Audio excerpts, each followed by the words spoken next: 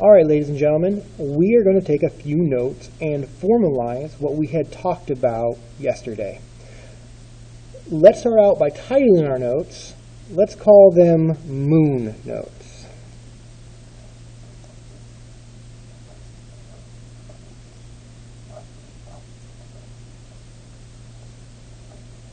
Now, this should be occurring on page 4 of your science notebooks.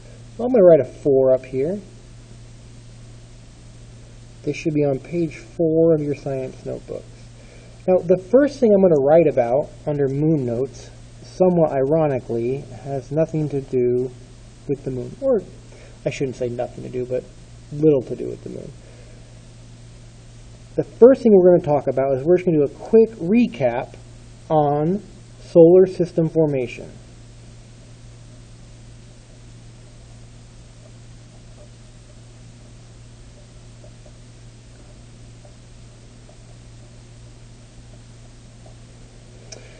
And the current theory on solar system formation is that this occurred 4.6 billion years ago. We're going to do BY, billion years ago. BYA, billions years ago. And basically it states, the solar system, our theory on solar system formation, that there was a cloud of gas. I'm going to draw a little cloud over here. I'm going to write our solar system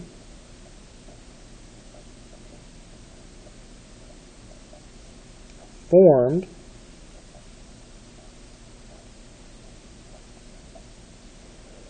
from a cloud of dust and gas.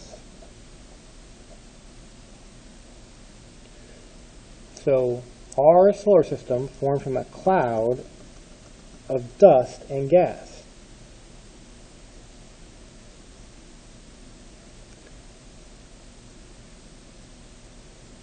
We called this a solar nebula.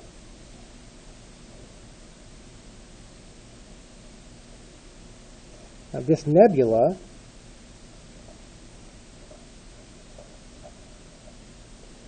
it ended up collapsing due to gravity.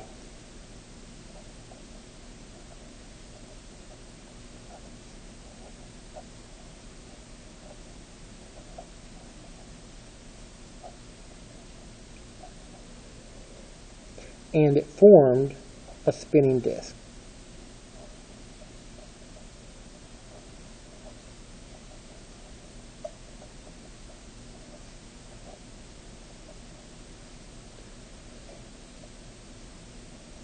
I'll draw a little spinning disk over here.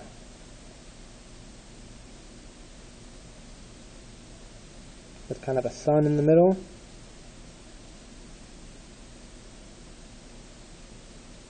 And all the swirling gas out to the sides.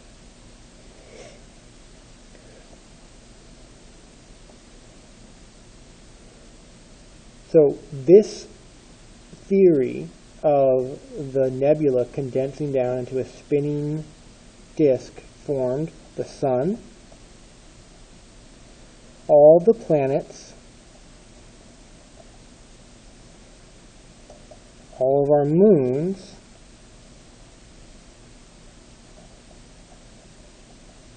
asteroids,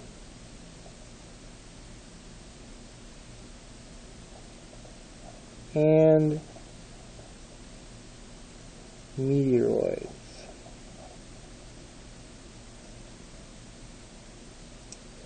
Alright, and that's it for solar system formation. However, we want to talk about the moon. So the formation of the moon, the prevailing theory we call the Theia hypothesis. So Theia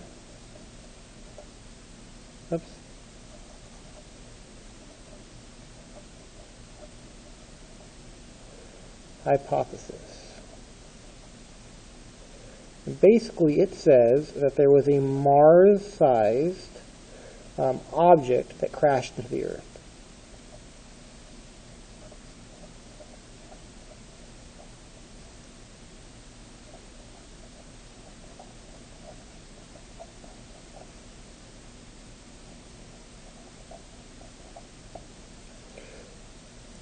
If you want to, you can draw a little picture of Theia crashing into the Earth.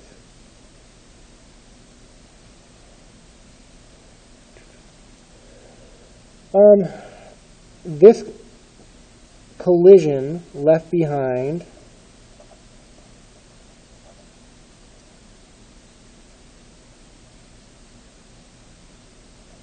our modern Earth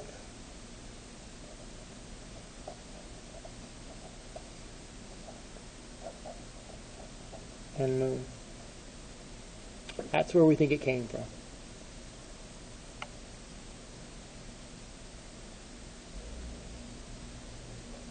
Let's talk for a minute about the Moon.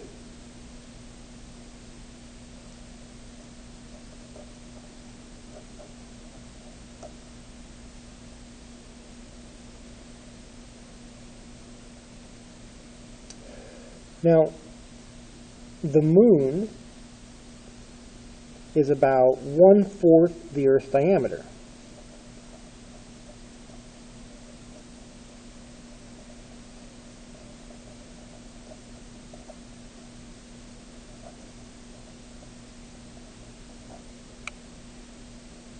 And about 1/8 Earth's mass.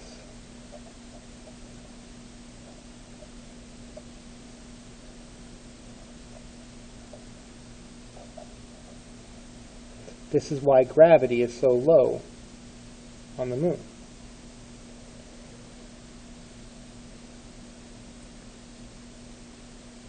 Now, for a lot of human history, we didn't realize the Moon had so many surface features.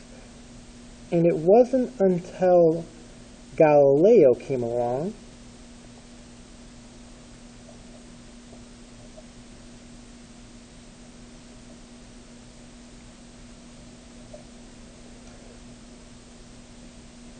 that we discovered it wasn't quite as smooth and as perfect as people originally thought it was. Now, Galileo was an Italian scientist, and I'm sure we're going to be talking about him a lot. This is this is like a little star guy right here. You got to know this one.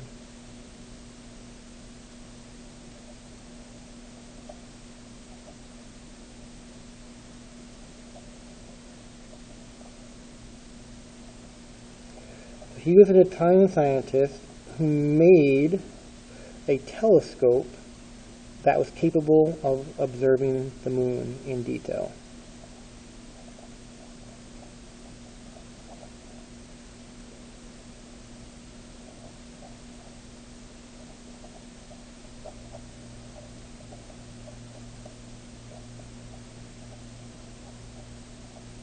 So, Italian scientist who made a telescope and observed Moon features. We're going to list those Moon features in our notes, but you either already had the station with me where we talked about them more in depth, or you're going to be coming to my station next, and we'll define these features. So the first Moon feature that we're going to define is Maria. Now don't worry about having it defined right here, because we're going to do a concept sketch later on. The next one is highlands. And the third one are craters.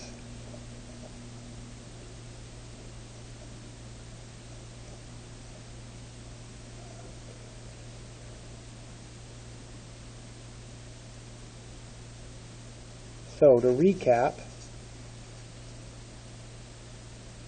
solar system formation came from a solar nebula. The nebula collapsed and began to spin, formed sun, planets, moons, asteroids, and meteoroids, everything in our solar system. Anything that was left over got kicked out. The Theia hypothesis states that one of those objects that got kicked out of orbit came and hit Earth and left behind what modern Earth looks like and our moon. The moon as it currently stands is about 1/4 of Earth's diameter and is about 1/8 Earth's mass. For a long time, we thought that the moon was, smooth and kind of this perfect celestial object. And it wasn't until Galileo came along with his telescope and he made highly detailed observations about the moon.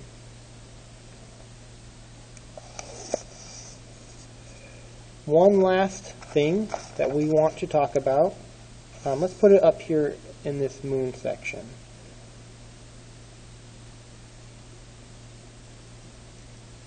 This is kind of important. I should have already done this, but if you have room for it, fit it in there somewhere. There's no atmosphere, and that's not technically true. It's just there's so little atmosphere that it might as well be no atmosphere. And no liquid water.